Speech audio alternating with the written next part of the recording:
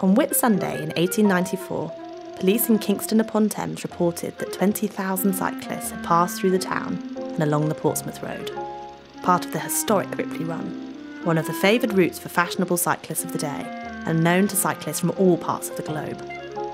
Cycling has never been without its controversies, and with the Portsmouth Road once again home to cyclists, there is a wonderful opportunity to rediscover the rich and pivotal moments of cycling's history here in this borough.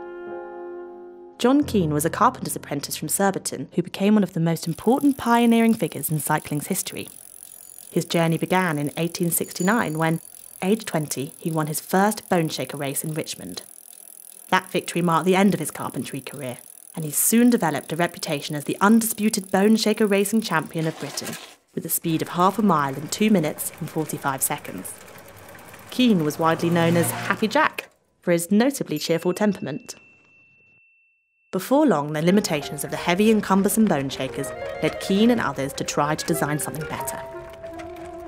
The results were machines far faster than their predecessors, and these were known, at the time, as ordinaries. Keane manufactured the Eclipse model at his workshop in Victoria Road. It was widely acknowledged to be one of the finest ordinary bicycles ever produced, noted for its height and lightweight design. A great deal of his sporting success took place on the Surbiton racetrack. It was the premier cycle track in the London area during the 1880s, popular for its fast start and racing speed.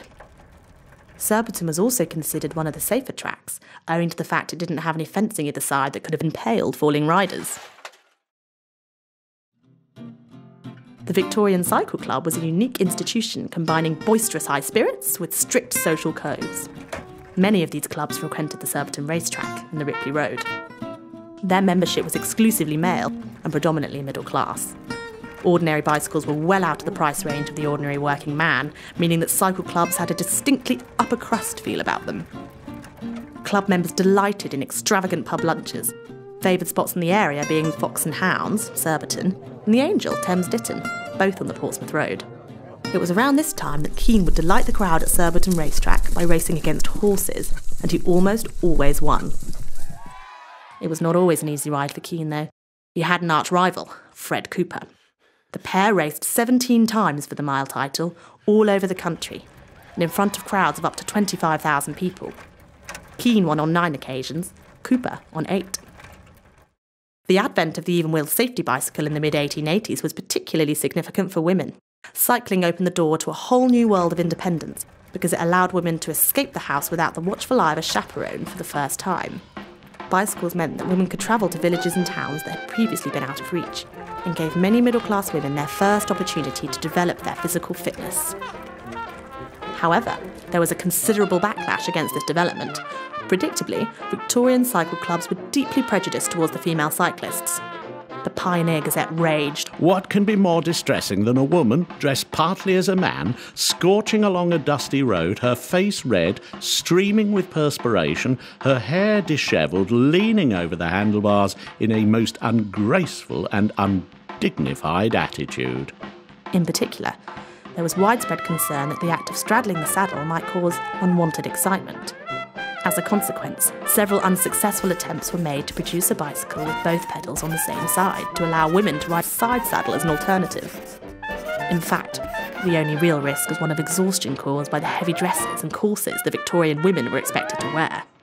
There was fierce resistance to the adoption of more practical clothing, which was condemned as unfeminine.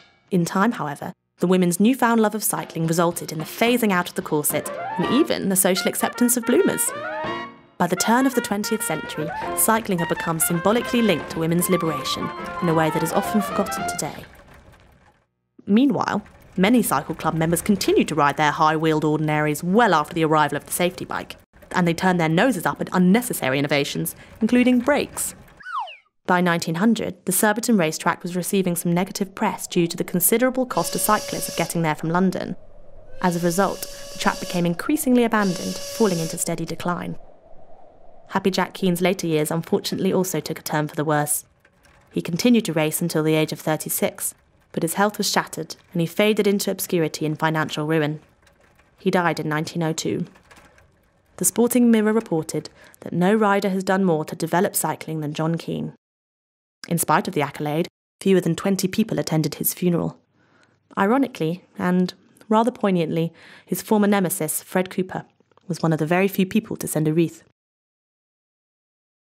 John Happy Jack Keane is not, however, the only important figure in cycling's history. Eileen Gray was the Surbiton woman who became the driving force behind the development of female cycle racing. Born in Bermondsey in 1920, Eileen was presented with an old bicycle so she could get to work when the train service she used was damaged during the Blitz. Cycling gave her a newfound sense of confidence and freedom, and she joined the only cycle club near her home that accepted women. In 1946, Eileen and 2 other British riders were invited to take part in a women's track event in Copenhagen. The organisers thought it would be a novelty event, and the Danish team were actually a theatre troupe that incorporated cycling as part of their act. Miraculously, the British team won, and the experience inspired Gray to get women's cycling taken seriously. Her breakthrough came in 1955 when the UCI, cycling's governing body, finally agreed to recognise women's world records. British female cyclists, however, encountered hostility from their male counterparts.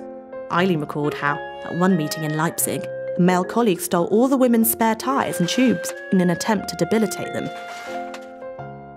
In spite of this, the British women's team returned with 2 golds, a silver and a bronze medal.